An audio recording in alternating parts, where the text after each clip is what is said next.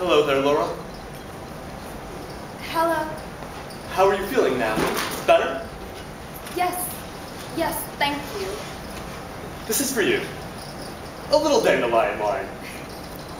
Thank you. Drink it, but don't get drunk. Where shall I set the candles? Oh, anywhere. How about here on the floor? Any objections? No. I'll spread a newspaper under and catch the drippings. I like to sit on the floor. Mind if I do? Oh, no. Give me a pillow? What? Oh, a pillow. Oh.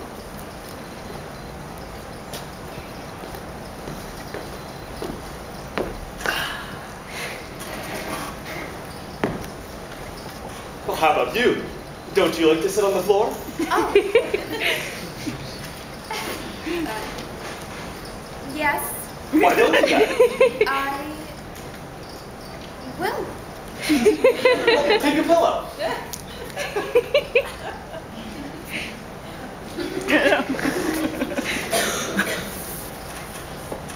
I can't hardly see you sitting all the way over there. I can see you. I know, but that's not fair. I'm in the limelight.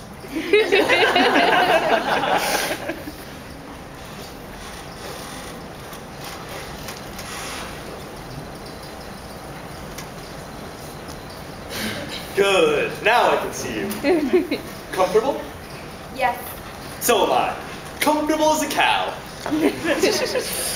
Will you have some gum? No, thank you. I think that I will indulge, with your permission.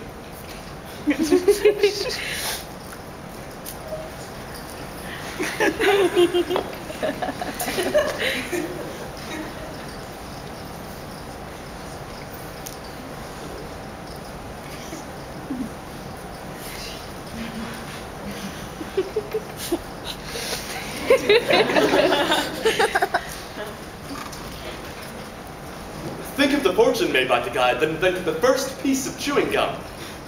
Amazing, huh? The Wrigley Building is one of the sights of Chicago.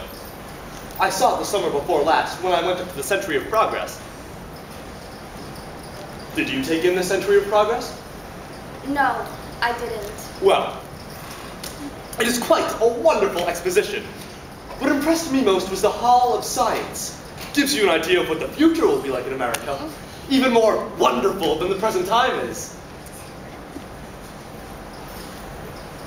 Your brother tells me that you're shy. Is that right, Laura? I don't know. I judge you to be an old-fashioned type of girl.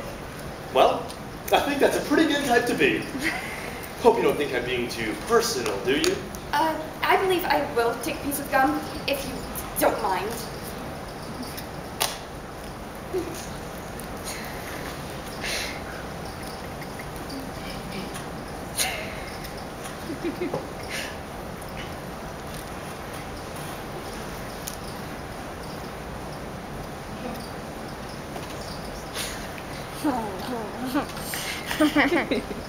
Mr. O'Connor, have you kept up with your singing? Singing? Me? Yes. I remember what a beautiful voice you had. When did you hear me sing? You say you've heard me sing? Oh, yes. Yes, very often. I don't suppose you remember me at all? You know, I have an idea I've seen you before.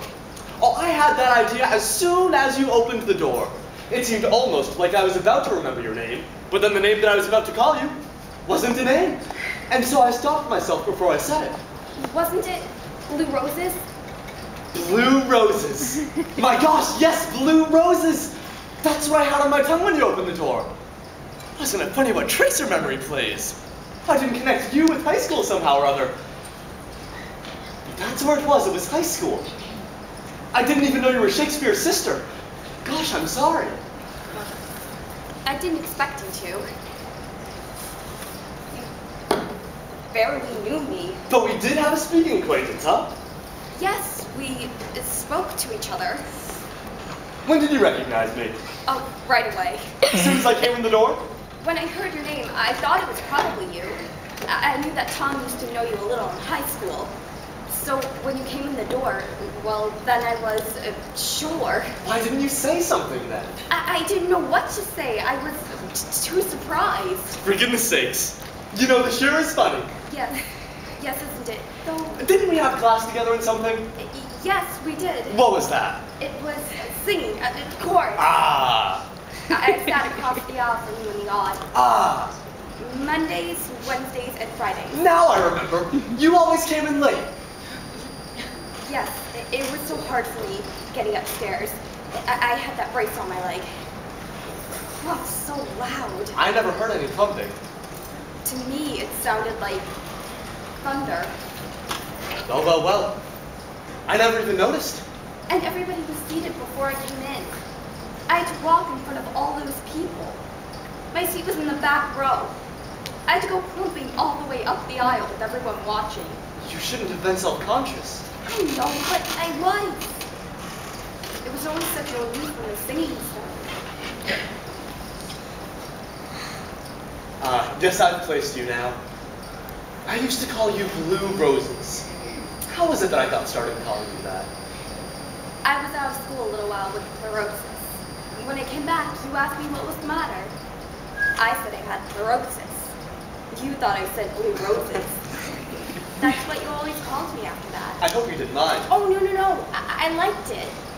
You see, I never had much luck at making friends. I don't see why you wouldn't. Well, I started out badly. You mean being... Yes, it sort of stood between me and... You shouldn't have let it. I know, but it did, and... You were shy with people. I tried not to be, but never could. Overcome it? No, I never could. I guess being shy is something that you have to work out of kind of gradually. Yes, I guess it... Takes time. Yes. People are not so dreadful when you get to know them. That's what you have to remember. And everybody has problems. Not just yourself, but practically everybody has some problems. You think of yourself as having the only problems, as being the only one who's disappointed. But just look around, and you will see lots of people as disappointed as you are.